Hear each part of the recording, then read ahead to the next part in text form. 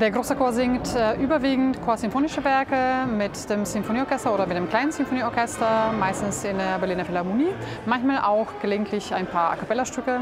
Du singst halt mit 200 Leuten zusammen. Das ist schon eine andere Erfahrung, als wenn du es mit 15 Leuten zusammen im Chor hast.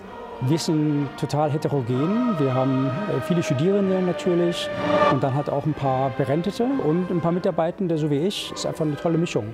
Und dann kommt dazu, dass das Collegium Musicum natürlich auch die ganz exquisiten Schauplätze wie die Philharmonie bespielt. Und das ist eben auch ganz großartig.